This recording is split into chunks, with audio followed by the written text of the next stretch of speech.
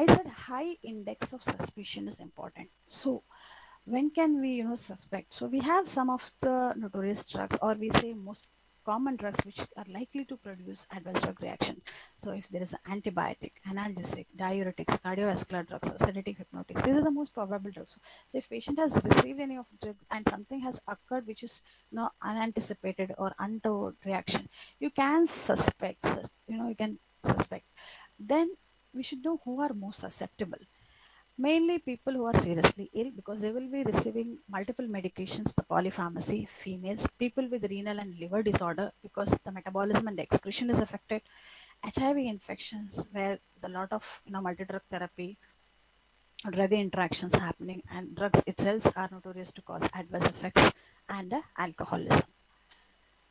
So as I said, the suspicion becomes very important. So when do we, suspect? If there is some rashes, itching, shortness of breath, hypotension, arrhythmia, convulsion, anaphylaxis, anything you can suspect. But the drawback is that ADs are great mimickers. You don't know whether it is a disease or because the disease issues, or is it because of the drug.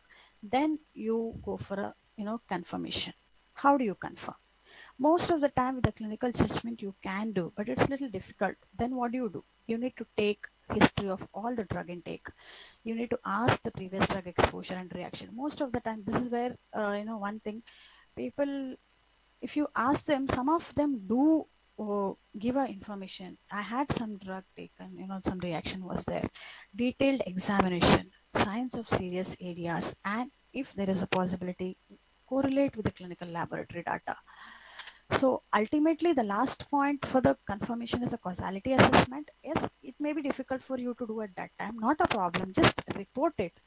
The experts will do it. The ANC center people who are involved in the activity will do it. If they forward it, NCC will do it. But start reporting. That is the main thing. And if you come across an adverse drug reaction, what are you going to do? Stop the drug.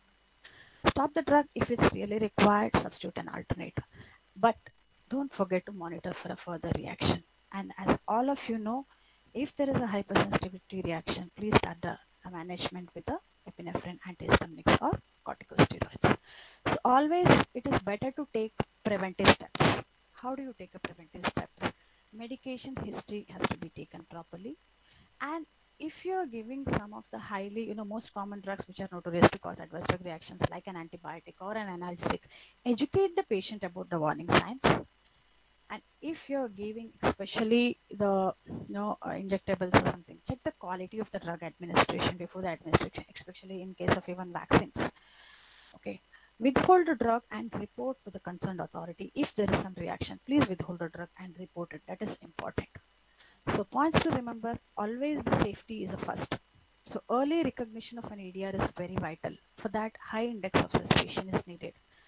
And once you suspect and you know it is recognized, please stop the offending agents and see if there is any alternate etiology. If not, try to investigate the cause. And if a patient develops an exacerbation of a condition, there may be possibility of the drug also. So with that thought in mind, you will have to look into the drug history and analyze what it is. So understanding the pharmacology of the drug is a key for prevention. You know how the drug acts, you know what the drugs possible to produce a side effect. You can attribute or collaborate, at least relate it to what has happened. So to conclude, an effective reporting system is the cornerstone for a safe practice. So reporting can help to identify the risk and provide the information about the causes. This can help to reduce the likelihood of the injury to the patients. So as we always say, prevention is better than the cure. So be watchful, report all ADRs irrespective of the severity. That is that is what we require, and that is a take-home message. Please report irrespective of its severity. No problem. In the beginnings, it is important to do it.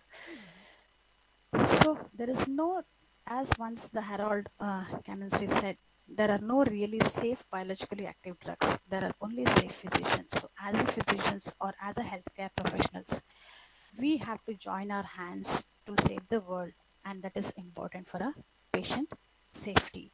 So let us all join hands with PVPI to ensure the patient safety. And I would like to give acknowledgement for the organizing committee for giving me an opportunity, and Dr. Sachidananda Adiga, professor in Department of Pharmacology, for all his help and guidance for helping me out with this presentation. So thank you all. So people who are vigilant do not die, but people who are negligent are as if they are dead, as once Buddha said. So keep that in mind. Be active, be vigilant, try to help out how much you can do, either in reporting or in creating awareness to the public. Thank you all.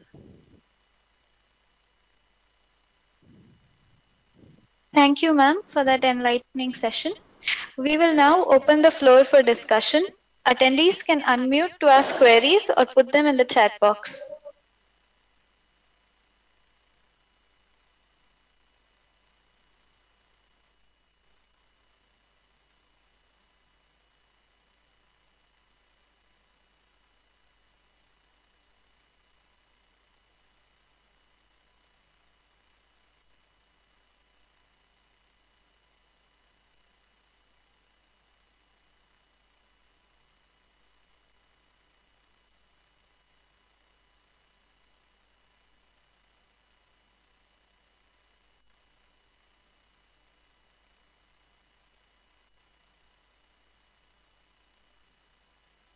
I hope at least the students have understood something.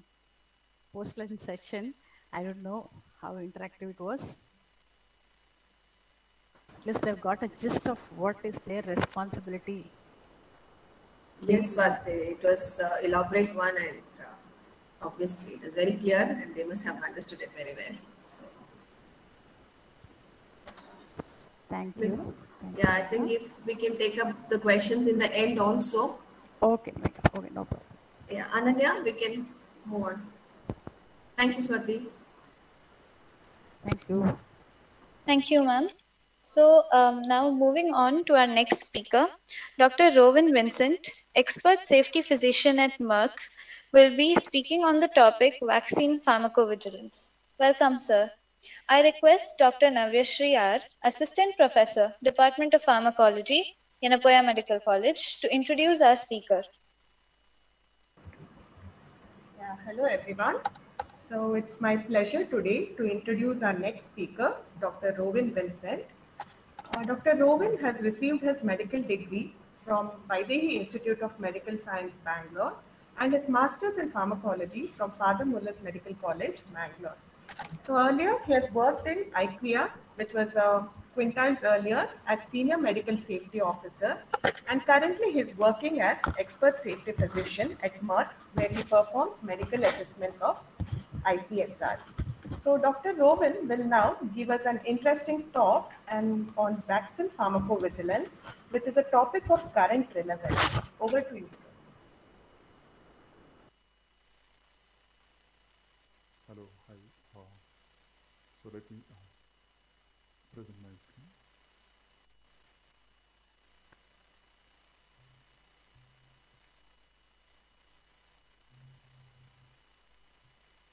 Hi everyone. So now the current, can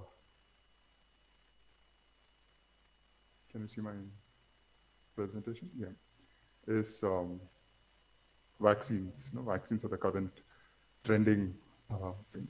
So as you all know, it's like a significant public health intervention, which has the potential to save a lot of lives. So it's one of the recent century's best public health intervention that has happened.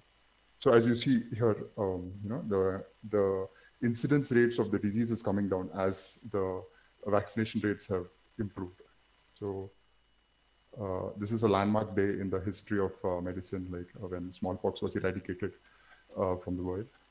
But then we also have a few adverse effects that can happen, possibly happen. So that's why we need vaccine pharmacovigilance. I'm audible, right? Yeah. So I hope I'm audible and my screen is visible. So this is the definition of, and thank you, Dr. Swati, for that introduction. So the science and activities relating to the detection, assessment, understanding, and communication of any adverse event following immunization, and also prevention of any untoward effects. So we have a lot of series of activities that happen in vigilance, which I'll take you through. So ultimately here, our goal is to improve the benefit. So when we talk about benefit, the benefit is not only to that individual, but also to the whole community. So here we have a dual benefits. And then the risk here, medicines and all are given to patients, like sick patients. But then here we are giving a vaccine to a healthy individual. So we need to take that. And then if an adverse event happens, it's a little unfortunate. So that's why we need to take that into account while doing the benefit risk evaluation of vaccines. As Dr. Swati told, which I liked very much, like safety works when people work together. So for vaccine pharmacovigilance, we have who are the stakeholders: the manufacturers, the biopharmaceutical industry, the healthcare providers, the people on whom vaccines are administered, the academics and research people, regulatory authorities. So everyone is involved in vaccination. So if everyone works together, it's more beneficial. So now coming to the technical term, the adverse event following immunization. So any adverse event, right? So I take a vaccine and then come home. On the way home, I just slip down and fall down. Even that is an adverse event. Need not have to be they need not have to be a causal association with the vaccination. So anything that happens following a immunization vaccination is an AEFI. It could be just a symptom, a sign, a simple laboratory finding, or a disease. Now, as I told you, it's a coincidental event. It can be, there are various types of it. So one could be just a coincidental event. A fever develops, but then the fever turns out to be malaria. So it is not causally associated with the vaccine. It could be just because of an anxiety associated with immunization, syncope that happens. So this again is not causally associated to the vaccine, but it's still an AEFI, it's better if it's reported. And then immunization errors, like because of this cold storage, handling, administration, all. So the healthcare workers need to be educated how to handle vaccines. Many times vaccines are given not in healthcare facilities, but in schools and other centers. So we need to educate all of them because this is completely a preventable reaction by education. So here now, next, this is from here on, fourth and fifth subtypes are actual reactions and adverse reactions. So where there is a causal association. So here what happens because of the quality defects, the manufacturers, because of some quality issues. So, vaccines are biological products. So the manufacturing process varies from, depending on the systems used in, so there can be a product quality defects. So that's why we have this good manufacturing practices in place so that there are absolutely no quality defects. And then actual reaction because of properties which are inherent to the vaccine. Example, we have a limb swelling that happens following a DTP vaccination.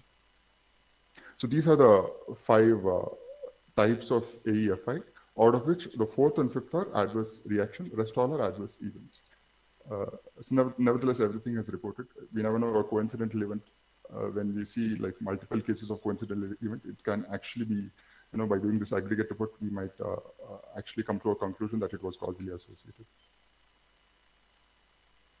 So submission, how do we submit as we now INAPA as an area center?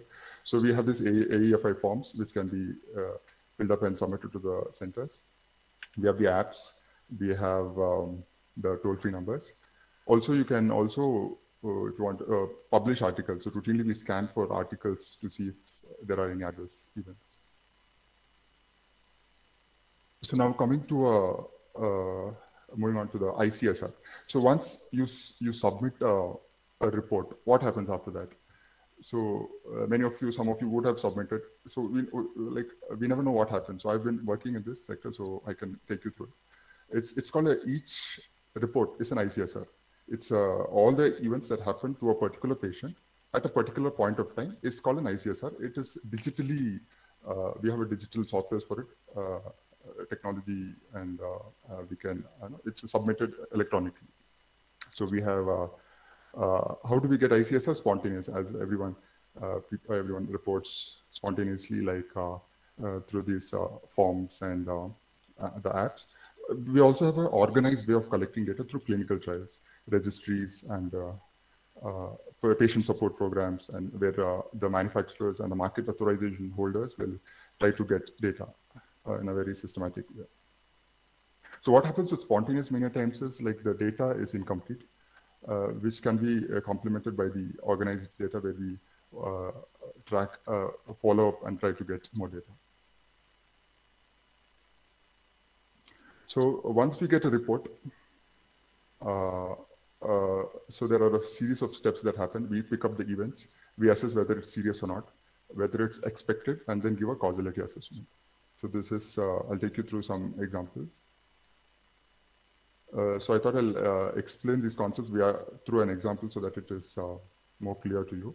So now this is an example of a 21-year-old male subject had difficulty in breathing and urticaria 20 minutes after the administration of vaccine A. So he was taken to a healthcare facility, low BP, high pulse rate.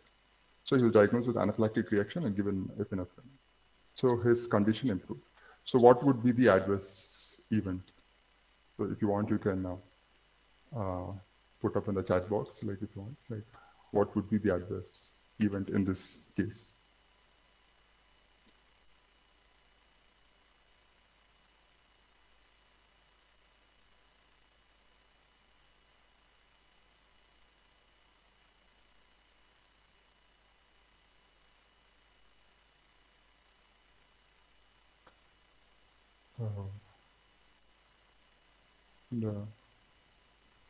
Anyway, we'll this one. So we heard we take anaphylactic reaction. So we know the diagnosis, the symptoms, all the symptoms of have been subsumed under the anaphylactic reactions.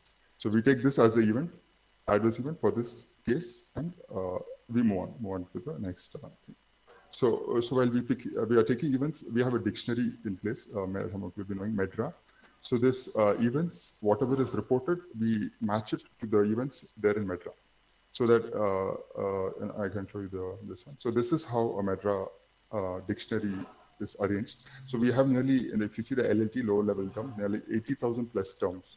So whatever is reported is matched to the nearest possible LLT, so that it is appropriately organized. And there are nearly 27 system organ classes. So like gastrointestinal system, the central nervous system, the cardiovascular system, the gastrointestinal system, and multiple systems. So once we get individual reports, it is arranged in a proper systematic way. Then we can understand like how much. So what system is getting more involved?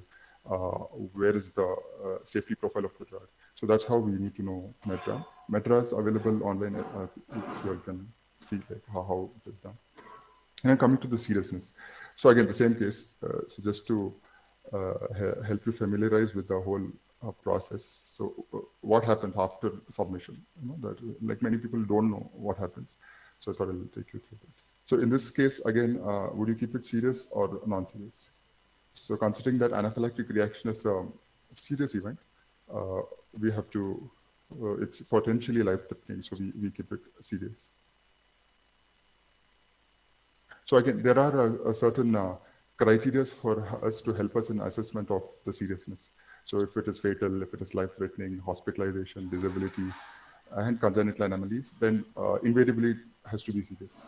And also we can use medical judgment, and if there is a fracture and surgeries, and we can keep it serious. Otherwise, non-serious. So why is seriousness important? Because the timelines.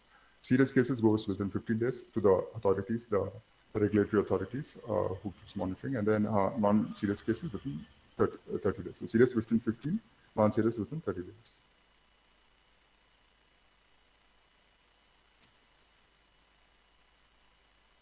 Next, coming to the expectedness. So now we have taken this reaction, adverse anaphylactic reaction. So we next find out whether it's expected or not.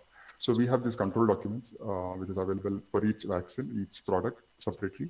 So during clinical trials, we see the IV document, and after once it's in the market, post-marketing phase, we see the SMPC, CCDS, other documents. So to know, so if anaphylactic reaction has previously occurred, so it will be expected. It will be there in the document, and it's expected. Otherwise, it is like unexpected.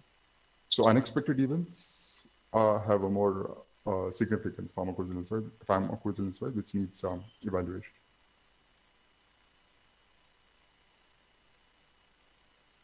Causality assessment. So finally, after working through the case, the final step is the causality, related, not related. So how do we assess it? With a temporal association. So, so the time relationship. So this, some events happen after 6 months, 7 months. So obviously there is no temporal association. So we need to take that into account. So here, immediately within 20 minutes, it has happened. Exclusion. If there is any other factor in the case which could have contributed to the adverse event, is the exclusion. So if that is the case, then it is not associated to the vaccine, and it is because of the other factors which is there in the case. So that is exclusion. Novelty is an expectedness. So has it occurred before with the drug? So if it has occurred, so there's a high chance. If it's an expected event, then yeah. So this causality tends to be related.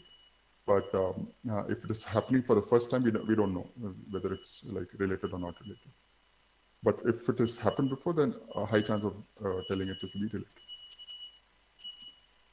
And then the scientific plausibility. So based on that vaccine, we know like it can cause an anaphylactic reaction. So the biological plausibility, based on our medical assessment, we can say whether it's related or not related. So in the same case, again, what would you keep? We can either keep related, not related. For all practical purposes, I know the UMG has, WHO has this multiple causality scales, but for conventionally we keep it related, not related, or not assessable. So here, considering the acute temporal association and the scientific plausibility that an anaphylactic reaction could occur with the vaccine, so we can keep it as related. So that was how each case, once it is submitted by either spontaneously or through clinical trials and other organized way, we assess a case, individual case safety reporting, and then we submit it to the authorities, FDA, EMA, and other respective country authorities from across the world. So that is about the thing. Now coming to challenges in causality assessment, especially with vaccines. See, vaccines sometimes, DPT and MMR and all, several vaccines are given together. So we don't know which vaccine has actually caused which event. So that's the challenge. So D challenges. So normally in other medicines and all, it's given over a period of time, and then an adverse event happens, and we stop the drug, and then the adverse event recovers. So that D challenge and D challenge and all is not possible in a vaccine because it's just given like most of the time one dose. There's no series of doses as in like daily. So D challenge usually is not relevant, like minimum exposure with a vaccine. And the possibility of coincidental event, especially with mass vaccination programs. Now we have this COVID vaccine. The huge population is, vaccinated, and then without the vaccination, there will be some events which are happening. So because of the vaccination, the coincidental events are tend to get highlighted. And then the possibility of immunization error because of the inadequate storage, handling, and all. So these are some of the challenges that happen for causality assessment. So that's why we also need to do aggregate reports, see cluster of cases, assessment, which I'll come to. So some of you might be asking me why do we need to do after the vaccine is introduced into the market? Why can't we do it before itself during the clinical trial phase itself? Find out all the safety profile of the drug and bring only safe vaccines. True, we do pharmacovigilance during clinical trial also, but the challenge here is, as you can see here, phase 3, even the phase 3 trial, 10,000 or maybe 20,000. This is an approximate number. So usually we take healthy volunteers, and the sample size at the most can be 20-25,000. So which may not be sufficient for us to detect serious, the rare adverse events. It may not be possible during the clinical trials. So in spite of our pharmacovigilance activities during clinical trials, we still have to continue it. Even after the phase 3, the drug is entering, the vaccine is entering into the market. So even that continues even after that. So this is the, as you can see, the very rare adverse drug. So this is the frequency of adverse drug reactions. adverse events. So very rare means if it is like just one person, one subject in 10,000, 10,000, that's like a huge number. So, we might not be able to detect it during our clinical trial. So we have to do the post-marketing surveillance. And also one more point that we can see here is, even though it's very rare, like just 1 in 10,000, it is still significant for vaccine pharmacovigilance, because vaccines, like especially now COVID vaccine, is given for crores together. So even a very rare adverse event, which happens just 1 in 10,000 subjects, attains high significance levels because of the because of this mass vaccination programs. So that's why vigilance is important for vaccines. So what are the factors contributing to the safety profile of a vaccine? So there are certain vaccine intrinsic factors, and there are certain host factors. So the type of vaccine, or live attenuated vaccines, have a certain safety profile compared to the inactivated vaccines. So now vaccines, as I told you, it's a biological product. So what happens is we need stabilizers which are given to it. And because the intent is to induce an immune response in the subject, so there are sometimes adjuvants which are given along with the vaccine to improve the immunogenicity. And then sometimes viruses are grown in cell cultures, and to prevent bacterial growth, antibiotics are added. So there may be a trace amount of antibiotic in the vaccine. So some of them might be sensitive to the antibiotics. Preservatives are added to increase the shelf life. So vaccine, there may be adverse reaction not necessarily only to the vaccine, but also to the associated components, which are these. So we need to take that into factor both during drug development, vaccine development, and afterwards. So the batch of a vaccine season, certain times there may be a problem only with a certain batch because of that manufacturing process that happens to that particular batch, and that time we probably have to do a withdrawal of that batch. So that's the rationale of asking for the batch number in that form, the case record form. And the factors like the route of administration, the schedule of vaccine. Host factors, again, age groups. So the immune system differs from as the age, depending on the age. So that plays a role in the safety profile and the adverse event. Pregnancy, again, live attenuated vaccines. There's a chance of the fetus getting the infection. It's a chance. So immunocompromised people, again, so they may be sensitive to the infection, to the vaccine, and also there may be a chance that they do not develop sufficient immune response. So the immunocompromised people have a separate benefit risk profile altogether for vaccines.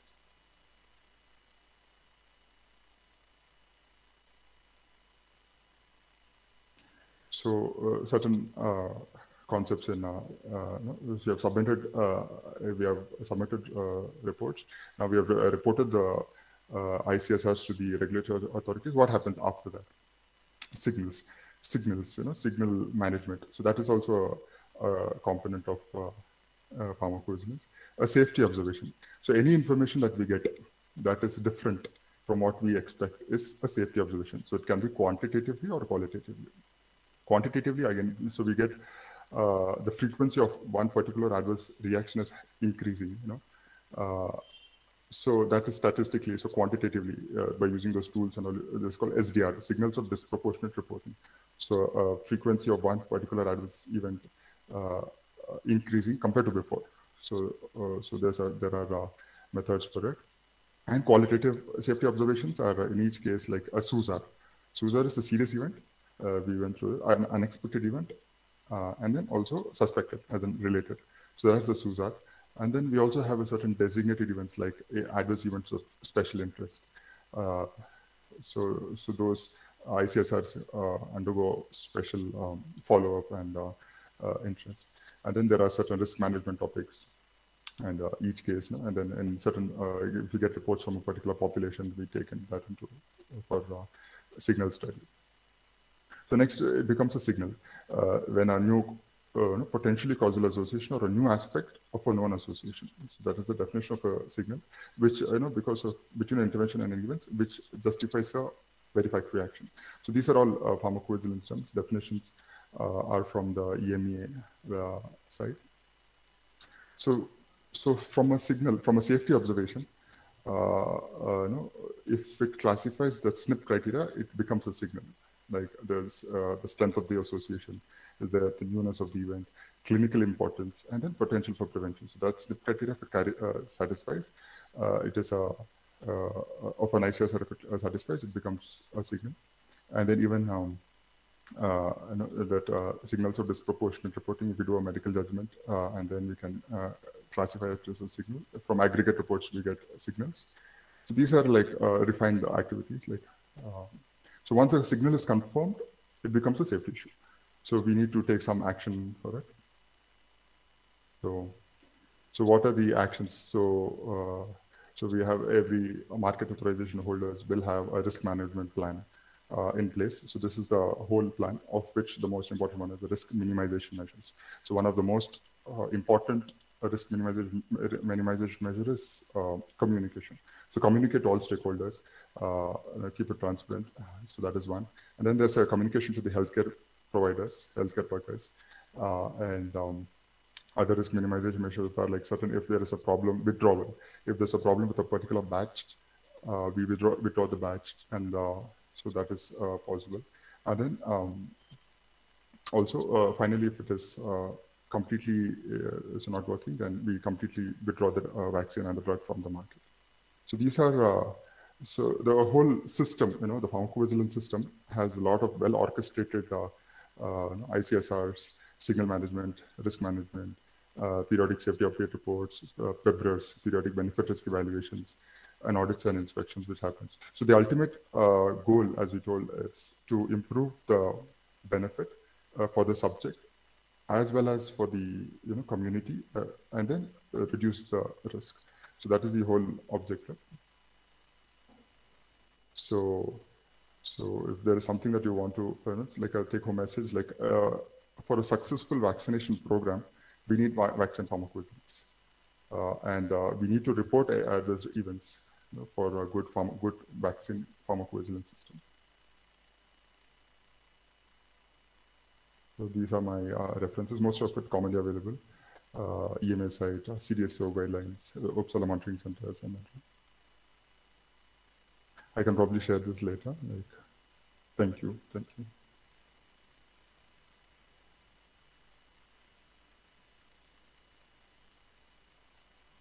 Thank you, sir, for that informative session. We will now open the floor for discussion. If there are any doubts, any queries, please unmute or put them in the chat box. Yeah, please. Yeah, questions.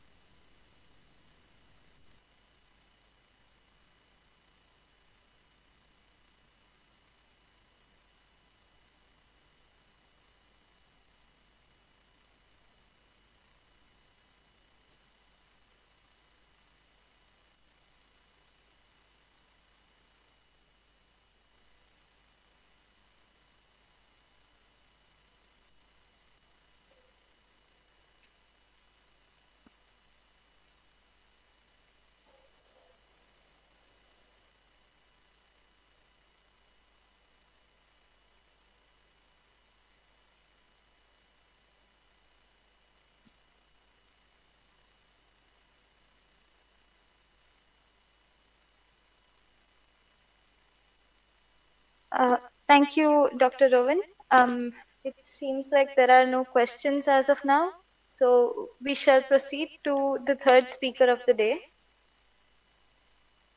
I would like to welcome Dr. Deepak T.S., Senior Manager of Clinical Affairs at Healthium MedTech Private Limited, who will be giving us an insight on careers in pharmacovigilance.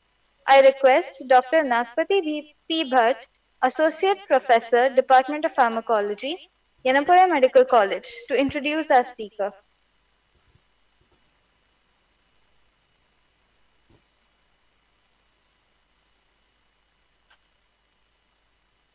Thank you, Ms. Ananya. Hope I am audible to all of you. Good afternoon, one and all. It's indeed my pleasure to introduce the speaker for the next session, Dr. Deepak T.S., who is my junior postgraduate colleague at MMC, Mysore Medical College and Research Institute at Mysore. Dr. Deepak T.S. completed his MBBS from Vijayanagara Institute of Medical Sciences, Ballari, and MD Pharmacology from Mysore Medical College and Research Institute, Mysore. Then he further pursued DNB Pharmacology and also PG Diploma in Health and Hospital Management, as well as certificate course in Epidemiology and Biostatistics. Coming to his work experience, Dr. Deepak has worked as a senior pharmacovigilance physician in Quintiles, Bangalore, and he worked as a zonal medical advisor, metabolics in Johnson & Johnson, as well as a medical advisor in the same company, that is Johnson & Johnson, as an infectious disease and vaccine in that field. And currently he is working at Healthium Medtech Private Limited as Senior Manager, Clinical Affairs from past 2 years. So Dr. Deepak has got many papers and posters. He has presented at various conferences. He has attended many workshops and conferences. He has conducted many workshops and contributed in that field. He has many publications, awards and honors under his credit. So we have the right person to deliver the talk on careers in pharmacovigilance. On behalf of Department of Pharmacology, I thank you personally as well for agreeing in spite of your busy schedule. Over to you, Dr. Deepak. Thank you, Nagpati Bhatt sir. Hello everyone, I'm Dr. Deepak. So I'll just share my screen.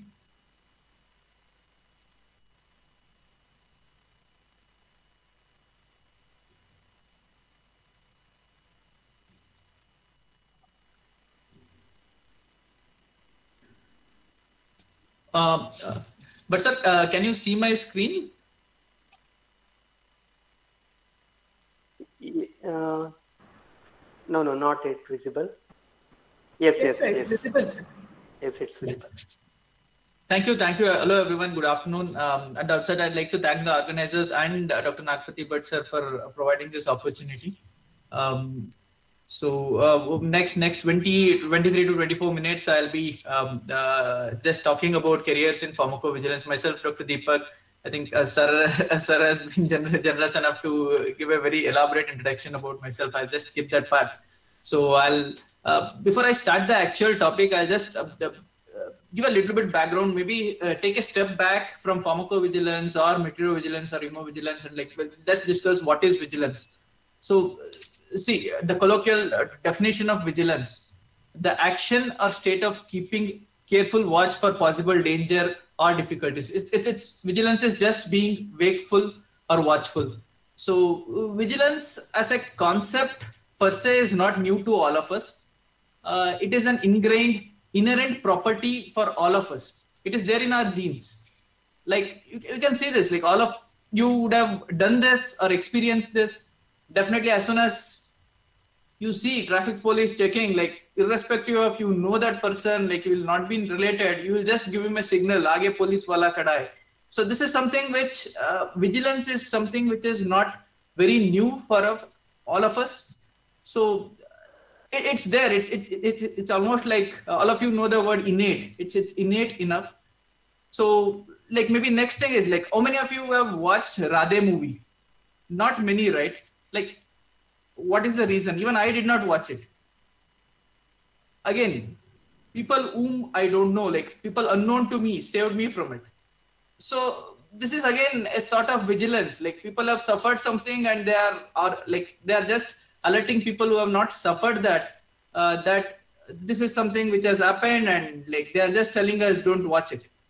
So vigilance is something which is definitely being innate with us. Doing the same thing with respect to drugs or devices is pharmacovigilance or meteorovigilance respectively. But because the issue at hand is not so trivial, just like a traffic check or like a movie review, it requires a structure as such for it. It requires an authority to control, and it requires qualified, intelligent professionals to do it. So that's what the topic of today's is, career options in pharmacovigilance. So maybe like basically seeing the trend of events last almost 10-15 days. Like almost every nodal center is so active in creating awareness for pharmacovigilance. That is actually a very welcome step which has happened in 2021. So why pharmacovigilance? Does it really matter? So this is something which, if you ask me, last 6 years I have spent in the industry, like what like was discussed in the introduction to pharmacovigilance, like why reporting is important, why this is important, all those things, like you're seeing from the reporting standpoint, but from the industry standpoint, like once the reporting is done, what all happens and what are the changes which will happen, what are the actual changes which will happen at the regulatory level. So these are all like very, very interesting things and very impactful things. So if you ask me, does it like the department has organized the CME about pharmacovigilance, like does pharmacovigilance really matter? Like take it from me, it definitely matters. And I'll just take you across like a couple of case studies. This is something which I'm like very closely involved in. So all of you know anti-diabetic drugs, right? Like this is something a little bit detailed into the subject, but don't worry, I'm not like talking about the core subject. But all of you know anti-diabetic drugs. All of you know what are SGLT2 inhibitors. In SGLT2 inhibitors, canagliflozin is one of the drug in that class. So Canvas trial is the name of the trial which is conducted for canagliflozin. So the first trial for one of the CVOT, first CVOT trial for CVOT is cardiovascular outcome trial for canagliflozin was started in the year 2010. So in this, when the trial was started, few of the patients who were in canagliflozin arm had fractures. So at the start, people start like it's an anti-diabetic drug. Having fractures is nowhere related to canagliflozin. So it was like it just passed off. Then as and when the trial was progressing, there was a trend of very much increased number of fractures happening in the canagliflozin arm compared to the placebo arm. That's when the actual signal was generated. Okay, canagliflozin, an anti-diabetic drug, a fracture is the signal. So signal is something which is unknown event which is happening post treatment with a particular drug. So the signal was generated. So a lot of analysis went in, lot of pharmacovigilance professionals were put into task. Millions of pages of data were like totally gone through, like what could be the reason. They did like bone profiles for all those patients, their calcium, phosphorus, everything was like totally normal. And they studied the SGLT2 receptors in the bone. So SGLT2, there were no SGLT2 receptors in the bone which they could have attributed it to. So like after so much of work, then they started building the hypothesis. What could be the reason? Then they started analyzing all the fractures. What led to fracture? Then when they started, like majority of the fractures were due to fall. Okay, what could be the reason? So we were just looking at fractures. Maybe fracture was not the thing which we should have looked at. What is the reason for fall? Okay, fall could be due to hypotension, like volume depletion. Okay, volume depletion, then they got the connect. SGLT2 inhibitor, by the nature, the virtue of its mechanism, it causes excretion of glucose. Whenever glucose is excreting, it draws water along with that. Because of that, there was volume depletion. As soon as volume depletion happens, there were like falls, and because of falls, there were fractures. So if you see, the signal was identified. So there were like 55% increase in the fracture rate in the canagliflozin arm versus placebo in the first trial. So as soon as all the pharmacovigilance professionals worked out and then they conceptualized this theory, a basic theory of like volume depletion leading to fall, leading to fracture. So all the physicians who were involved in the future trials as well as in the clinical practice, they started telling all the patients adequate hydration is a must if you are treated with this particular drug. Careful dose escalation. If you have started the patients on 100 milligrams, just don't increase them to 300 just like that. Escalate the dose very carefully, and proper patient counseling to take adequate water, maintain adequate hydration, not to suddenly wake up from bed, like sit down so that the postural hypotension should not happen. So these kind of precautions were taken. So without any change in the drug, you can see the timelines. 2010, the trial was started. By 2013, 55% increase in fracture rate was noted with this drug. But two trials were started somewhere 2014, late 2014-15. And in both the trials, there was absolutely no increase in the fracture rate between the canagliflozin treated group versus the placebo group. So just with adequate hydration, just with following very basic things without making any change in the chemical structure of the drug, the side effect or the signal which was generated was totally cleared off. So now this entire group, this particular activity did not only help for the drug canagliflozin, because majority, like all the gliflozins, be it EMPA, DEPA, everything acts by the same mechanism. So whenever, sorry for the background disturbance, whenever our physicians are using this particular drug, they started taking this kind of precautions. Because of that, this entire side effect of fracture risk has been taken care of, and majority, like, it has impacted millions of patients. So the physicians who have worked for this particular hypothesis, and then how the physicians were like educated to follow this particular thing whenever they are using SGLT2 inhibitors, has impacted millions of patients, not only canagliflozin patients, the entire in the diabetes space. And all those patients on this therapy with this particular things, they are like totally benefited because of pharmacovigilance at the actual label level, like at the actual warnings, precautions level. Maybe I'll just take a small example of a particular device. So suture material is a device. So normally what happens is, if you see any suture material, the thread should be to the needle. So that particular process is called as swedging. So normally what happens is, a suture thread will be taken, it will be inserted into the bore of the needle. And when it is inserted, it will be just crimped. It will be crushing it so that the needle will hold the thread. So that becomes a suture material, a packed suture material. So this is the normal, crimping is a normal process followed for all sutures. It works fine. But there were, like, with steel sutures, there were like continuous complaints, like off and on. So when all these complaints were collected together and an analysis was done, so the only complaint with this particular suture was, like, it boiled down to that particular swedging point. So that's when it was realized, okay, maybe the normal crimping process which is followed for all sutures is not suitable for this particular steel suture. So instead of like crushing the needle to attach the suture, a soldering mechanism was introduced. Since then, the entire like whatever complaints were there, that was solved. Like, it's such simple solutions. Like, either if you see the canagliflozin example, like, it causes volume depletion, then fall, then fracture, or a soldering for a needle. It looks very simple at this point of time. But when you see the drug was introduced, the drug was invented, it was going through clinical trials. At that point of time, people were clueless. They would have, it's a very promising therapy. It's in the middle of the trials, and such a signal which is like not related. No one are able to like boil down to any hypothesis. So that's when the actual pharmacovigilance comes down. Like, all the analysis, all the causal assessment, like everything, whatever was discussed regarding the causality assessment, proper history taking, the additional drugs, concomitant medications, everything will be so much useful at that point of time. Like, these two examples may be a little bit off for you, but this is something which I think Dr. Robin also covered in very much detail. So you can see, like, all of you have seen, like, when an entire world was waiting for vaccine, suddenly one day, like, one serious adverse event happened. AstraZeneca passed their vaccine trial. So immediately the next day, India passed their Covishield vaccine trials. The same thing with Johnson & Johnson. So immediately it stopped the entire trial. 60,000 patient clinical trial was put on hold. And they were just awaiting for the Data and Safety Monitoring Board report to analyze that adverse event and give a finding. So this is something which is the impact of because at that point of time, J&J being such a big company, none of the company officials were allowed to speak. Like, it's the entire focus was on the Data and Safety Monitoring Board.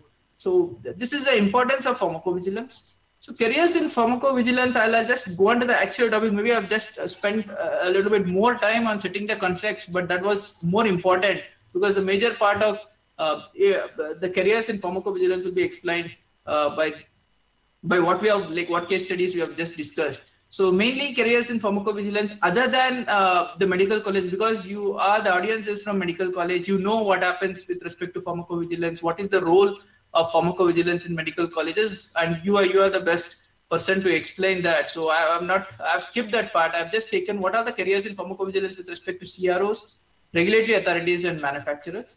I'll just, so all these three places, there are opportunities for pharmacovigilance physicians, pharmacovigilance professionals. So again, they go by various designations. So this, I've just stated it. If at all you are a physician, if you are an MBBS, MD, physician or surgeons, there are surgeons who are in pharmacovigilance profile.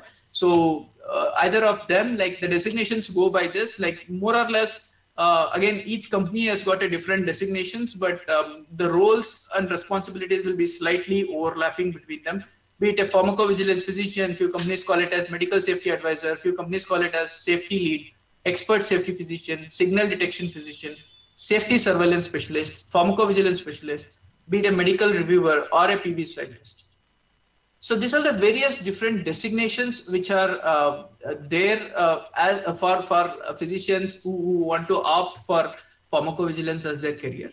So what are the careers and roles? Like if you are working in a CRO, what will you be actually doing? Dr. Robin has like shown like beautiful case reports on like how do you assess the seriousness, how do you assess the causality, whether it's a labeled event, expected, unexpected.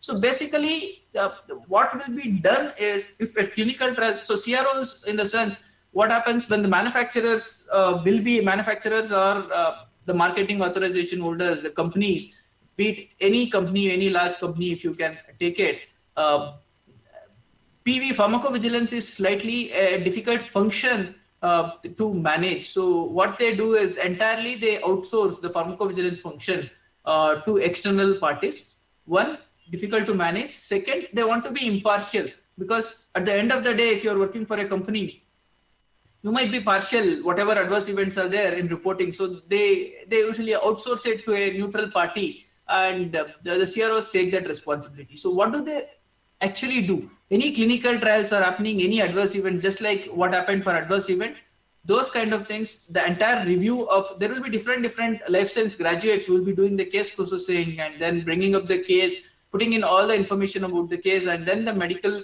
professionals who will be actually reviewing the case and updating the causality assessment, whether this particular event which has happened is related to the drug. To give you an example, maybe a patient has taken paracetamol today morning and afternoon he went for a normal CT scan and he was diagnosed with cancer. So what will be the causality assessment? One dose of paracetamol, can it cause cancer? It's very simple. There is no causal association. No drug can cause cancer in 6 hours. Similarly, maybe a patient is taking on some anti-rheumatoid drug for last 3 years and now he has developed kidney failure.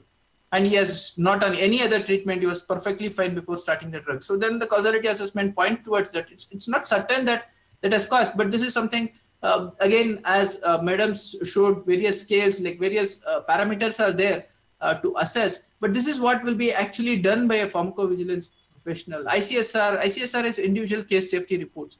For products which are already in the market, which are already approved. So if there is any safety event which needs to be, which is there, if a serious safety event is there, so that needs to be assessed. Medical review needs to be done for that. Literature ADR, there will be numerous publications which are happening worldwide. If there are any adverse drug reactions captured within that literature, that needs to be taken out, pulled out, analyzed, and then reported to the various regulatory authorities as and when it is applicable.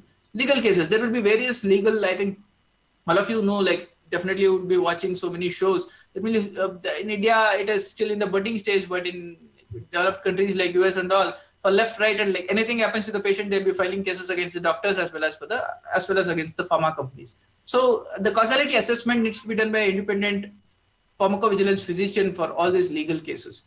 Again, all these small reports, like individual reports, maybe one from Yanapoya, one from JSS Mysore, one from Kanpur, one from Assam. All these reports, if at all they are happening one, like you might think, okay, what happens? Like one adverse event in this particular issue, nothing will happen. But when all these reports are collected, aggregate, when they collect and do a aggregate reporting, that's when they can actually identify a signal. Just like the one I showed regarding the fractures, like various, the trial was happening somewhere around 250 to 300 sites across the world. So each site might have shown one fracture, but when they started doing the aggregate reporting of all those events, that's when the signal was generated. So whenever a signal is generated, it needs to be detected and it needs to be managed. Managed again in the terms of whether it is something which cannot be done, it is an identified side effect, then put it in the warning sections or put it in the label, put a black box warning that if you want to have the benefit of having the drug, this side effect is something which is unavoidable. According to the labeling updates, like as and when you buy some tablets or any medicines, you'll be having a big label inside, the product inside product brochure. So that's where you will be updating the label with all these kind of things, like you update the intended use. Trend reporting, is the trend decreasing? Is the trend of adverse event something which is increasing trend, decreasing trend, or it is seen in particular subgroup of patients with comorbidities or concomitant medications. Identifying the risks and management.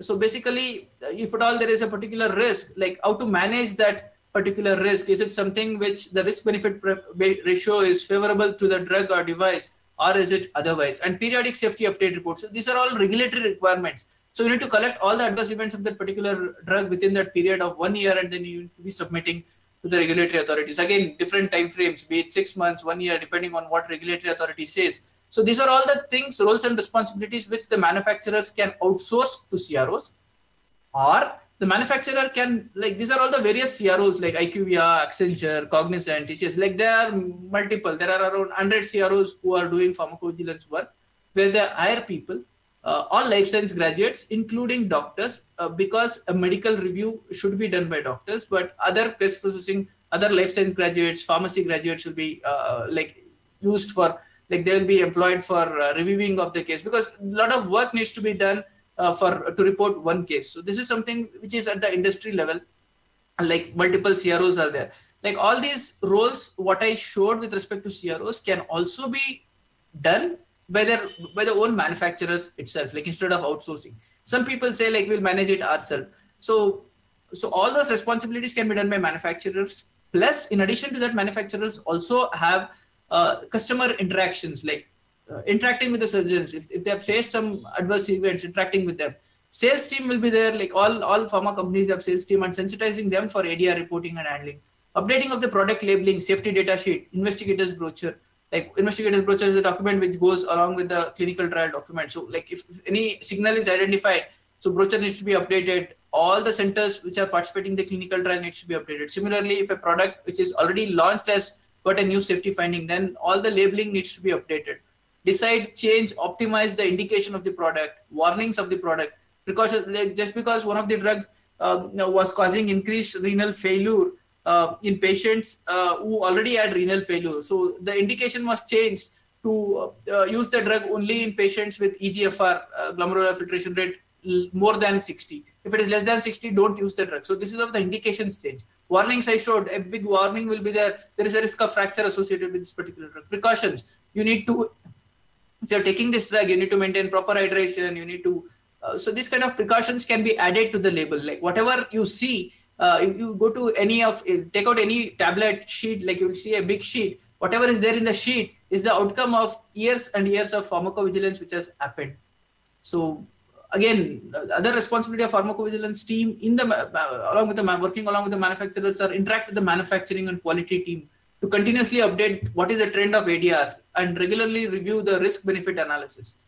And if at all there is a particular risk, then to conduct clinical studies to assess what is the residual risk, particular to that particular residual risk, what is the impact of that residual risk on the safety profile of the drug. Data and Safety Review Board. I showed you in the clinical trial, the entire J&J vaccine study was shut awaiting the Drug and Data and Safety Monitoring Board report. So again, indications, warnings, precautions, as I mentioned, and regulatory representation. So all these things needs to be done, and while doing, they need to interact with the regulators, be it DCGI or US FDA, any of the regulators. That regulatory representation is also a physician's responsibility. This is what we do, like we interact with DCGI. If there is any safety finding which has been identified, we write to the DCGI. They have a committee, which I'll see I'll just show in the next slide. So they actually interact with the industry to understand whether the drug should stay in the market or it should be taken off. So these are the various companies which are there. Like if you see J&J, they have outsourced their PV. Like there are companies like Novartis where they have their in-house PV. So every responsibility is done by themselves. Like different companies have different approaches. These are all the MNCs which I am showing. Now PV was just an option before, but now it's a mandatory function for all manufacturers, be it MNCs to 100%, but even Indian manufacturers now, they are mandated to have a PV department, and accordingly, there are thousands of Indian manufacturers, be it medical devices or pharmaceuticals, where they are setting up, or already half of them have set up, and they are setting up in future years, couple of years. Everyone will be equipped with a PV department, to PV or MV department, depending on if it is drugs or devices, to manage their adverse events.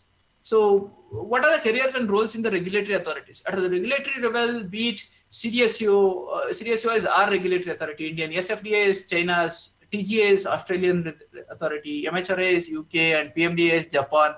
US FDA. So any of these regulatory authorities you take it, there is a requirement of pharmacovigilance physician. Maybe now I think there are a group of people who are directly hired by CDSU at this point of time. They were not there before, like a couple of years before. Now they have actually directly hired physicians among their panel, because this is something which is highly intellectual work which will be going on, and it requires actual physicians with clinical experience to take very, very valid decisions. And I think MEDRA was shown by Dr. Rovin. So coding regulations for area. This is something, again, a very highly regulated. Yearly, twice the entire coding of adverse reactions will be updated. So this is also, it requires physicians with clinical experience. PV regulations and guidelines, devising these guidelines, like we were talking about all those adverse sheets.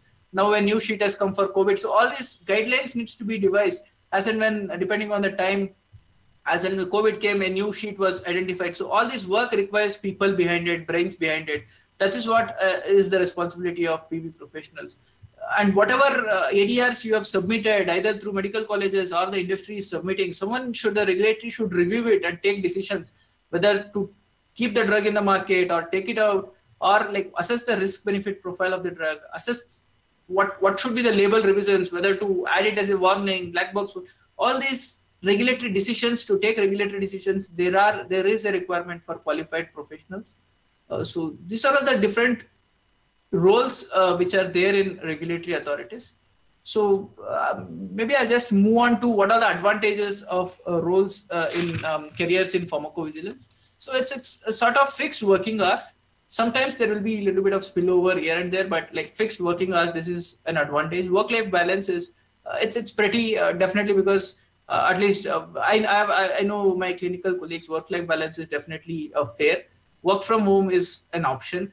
That too with COVID, like they have adopted, few of the companies have closed down their offices and they have like adopted like complete work from home. No patient interaction, but still, if you see the larger picture, I just told you the canal diffusion, you can impact a lot of patients. It's not that you are creating a difference. You can impact a lot of patients.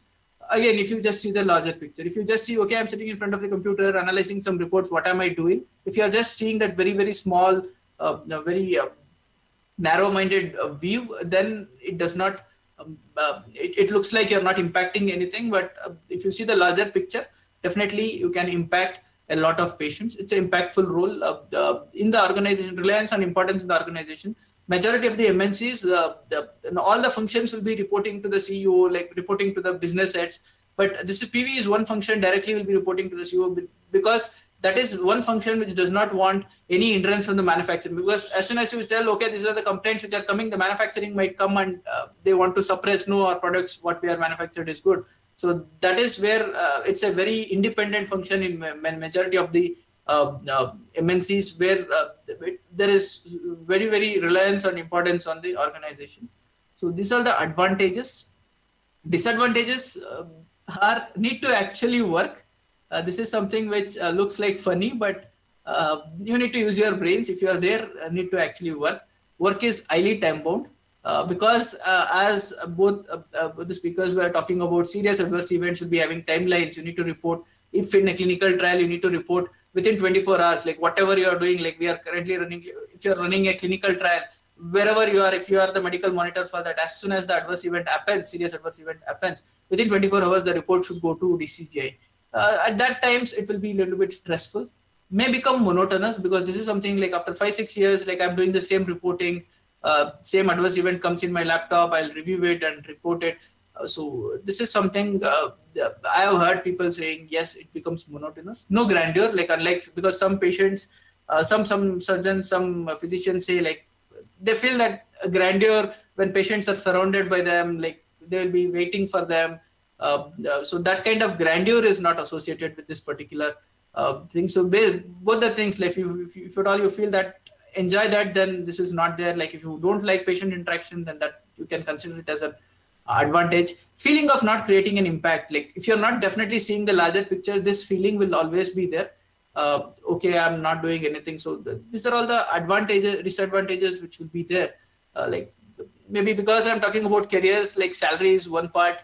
I think we need to touch, like I'm not taking a number, but it's definitely competitive. I am in the industry for the last 6 years. It is definitely at any point of time not less compared to any of the clinical fields, any of the people who are earning after their MBBS or after their any of these specializations. So that is one thing for sure. Again, you should not be comparing to a clinician who is working 24 hours, doing night duties every day. Not for that. Like for a 8 hours job, if you are a pharmacovigilance physician versus any other specialty, the salary is 100% competitive, not less than any other field. So salary is not at all a problem. Again, the larger picture, if you see it, it's an impactful job with a competitive salary. What is the future of pharmacovigilance? Regulatory authorities are becoming more and more stringent. Previously, the regulations were applicable only for drugs. Now, the entire regulations which were applicable for drugs have become made of same regulations have become like totally applicable for devices. Maybe another 3-4 years down the line, I'll definitely be seeing the same pharmacovigilance program what CMEs are happening. Same vigilance program, the same emphasis will be there because India is a little bit slow to catch up. So this is something which will be there. Chemovigilance is again all the blood and blood products, ADRs related to that. All these programs will be definitely effective because regulatory authorities are leaving no stone, like whatever is there. See, whenever we have meetings with the regulatory authorities, what they say is, see, whatever you do, it is fine. Safety is one issue. There is absolutely no compromise. So this is something which regulatory authorities are very stringent, and regulatory authorities also communicate to each other. US FDA communicates to CDSCO, CDSCO communicates to EMEA. So this is again, these are all the places where actually pharmacovigilance individual professionals are actually required. So the role is going to increase. With respect to consumers, more and more consumption of drugs is increasing year on year. So there is no doubt about it. Manufacturers, everyone are vying for a blockbuster. Like each manufacturer is fighting for their next blockbuster drugs. So definitely they are not going to stop. They are going to manufacture, invent new drugs, repurpose drugs. So all the three fronts, be it the regulatory front, definitely more stringent. Consumers, more drug. Manufacturers, why consumers, more drugs? Like increasing poor lifestyle chances, like the kind of fast food, the kind of lack of exercise, all these poor lifestyle choices will definitely mean more diseases. More diseases mean more drugs. More drugs means more ADR. So I'll leave it to you. Like, what is the future of pharmacovigilance? So this is in brief. This was my last slide. I hope I have not seen the time, but I hope I have completed it in with the designated time. So thank you everyone. Any questions? Please feel free to. I'll just go to the comment section. You can comment, or you can just unmute yourself and you can let me.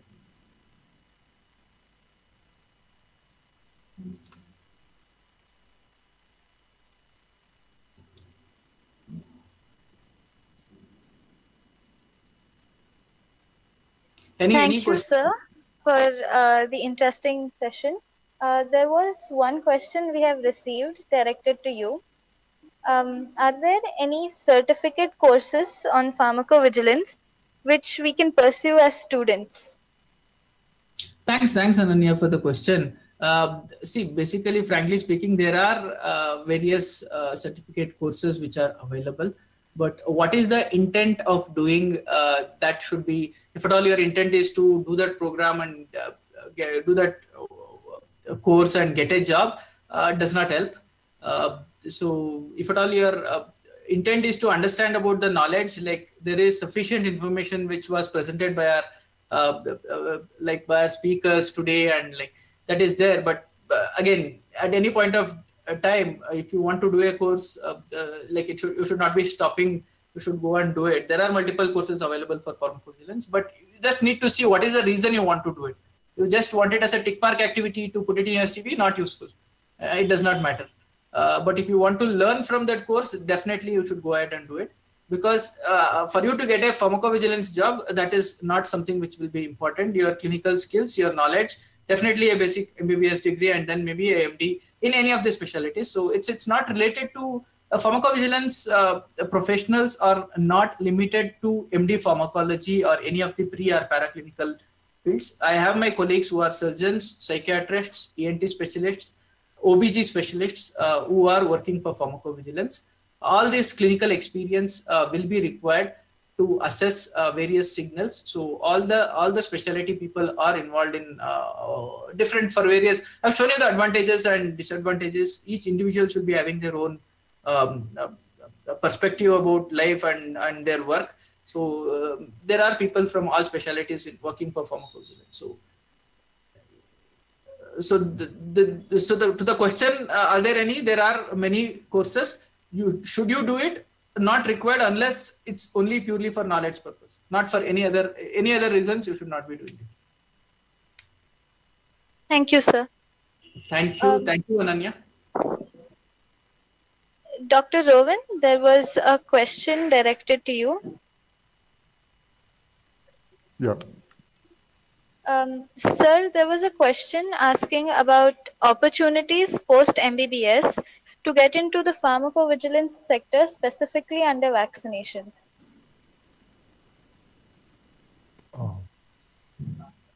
Yeah. See, what happens is, so there are many multinational companies, pharmaceutical companies, and biotech companies. So some of them are biopharmaceutical companies. So vaccines strictly come under these biotech companies. So after MBBS, you can approach the biotech companies or the biopharmaceutical companies. And yeah, there are plenty of career opportunities for vaccine vigilance. So if you see again, while joining the company, you can you will be taken in as a pharmacovigilance physician, and then they'll have various therapeutic areas. Like vaccine will be one of the areas. So which you can, if you're interested in that, you can apply for vaccine specifically.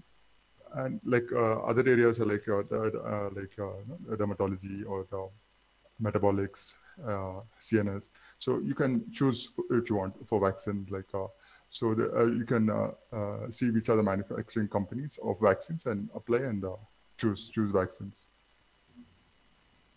in the pharmacovigilance sector. Yeah, I think I'll just add on to what Dr. Rovin said. Don't go for a job after your MBBS. I think you should because even in the industry, majority of the MNCs there is a rule, at least there should be a MD. Or if a post MBBS, if there is significant number of years of clinical experience, then only they will be hiring. The career path will become difficult by chance if you get a job after MBBS. Career path will not be very smooth as compared to after you have joined your post MD or lot of years of clinical experience. Thank you, Dr. Rowan. Dr. Deepak. Dr. Swati, there were a couple of questions directed to you. Yeah. Ma'am, there was a question about expected ADRs like diarrhea or vomiting. Should we be reporting them as well? Yes, because even though we say we know it, when we start the reporting culture, it's irrespective of whether it is accepted, expected, unexpected, mild, severe, please report all. Because once we get it, depending on when they do the causality assessment, it goes to the different categories. Everything. So it's better you report. There was another question. Within how many days should we report an ADR once we detect it? Yes, I think from industry perspective for a regulatory trial, yes, as Deepak said, there is a guideline. If there is a serious adverse event, you have to report within 24 hours. Usually, if it's a mild, moderate in the healthcare setup, there is nothing specific like a timeline. Usually, it is reported, and from the periphery or from the hospital healthcare professional, whatever the report is there, that is forwarded to the AMC, and immediately they will forward it to upload it to VigiFlow. There is no time guideline for a regular areas what is there, but for industry clinical trial, there is a deadline, there is a guideline that serious adverse event you have to report within 24 hours to the regulatory authorities. Ma'am, so a follow-up question to this. Suppose you interact with a patient and you get to know that they had faced a particular adverse reaction for a drug, say maybe 6 months back. So that is a very large time gap. Do you still report it at the present date? No, you don't report it. Why? Because that is done and it's managed.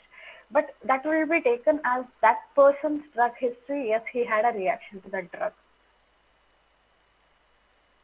Okay, ma'am. So Are you it is getting clear? specifically at the patient Yeah, level, when but the it won't be patient is reported level. as such. Yeah, yeah. Okay. Thank you, ma'am. Thank you. So thank you, ladies and gentlemen, for attending this CME. I would like to invite Dr. Bhagyashree, Assistant Professor, Department of Pharmacology, Yenapoya Medical College, to propose the vote of thanks. Good afternoon all. I hope I am audible. On behalf of Department of Pharmacology, Yenapoya Medical College, I would like to thank the management for the enormous cooperation in organizing this virtual CME. I would like to acknowledge today's speakers, Dr. Swati Acharya, Dr. Robin Vincent and Dr. Deepak T.S. for accepting the invitation and sharing their immense knowledge on pharmacovigilance.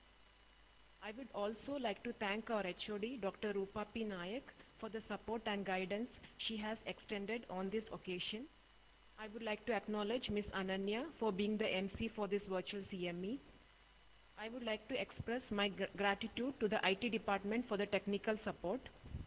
Last but not the least, I take this opportunity to thank all the participants of this virtual CME for attending the sessions and making the event a successful one. Thank you one and all.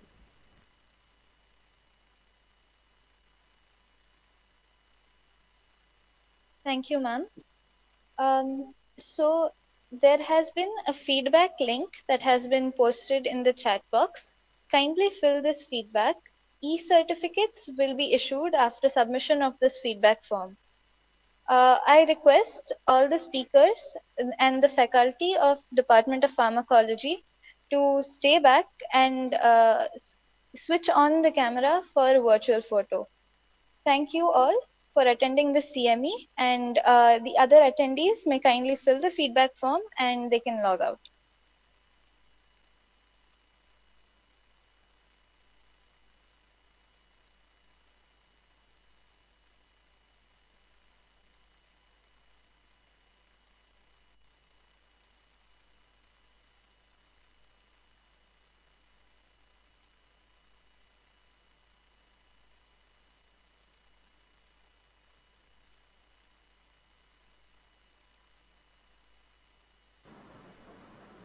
I request the department staff to switch on their camera.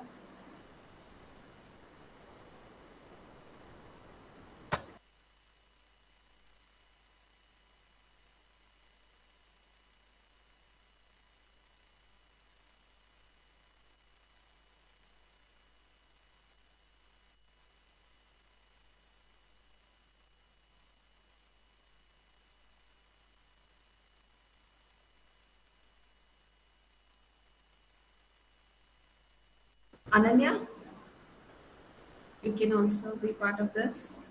Ananya? Yes, ma'am. Yeah. Prabhakar sir is, Dr. Robin? Yeah, yeah. Yes, thank you. Prabhakar sir is not there. We will have.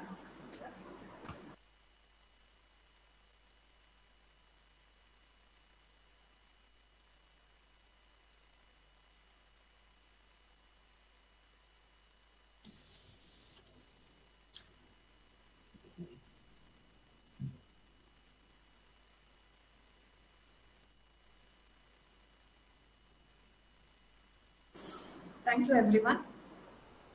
It was really nice having you all. Thank you for the organizing committee. Thank you for the organizing committee. Nice to see you, Deepak Thank you and for all Ravi, the after a speakers. long time. Likewise, ma'am. I'll just be in touch with you. I'll call you. Yeah. Okay, thank you, everyone. Thank you. Thank you. Thank you all. Thank you, sir. Thank you.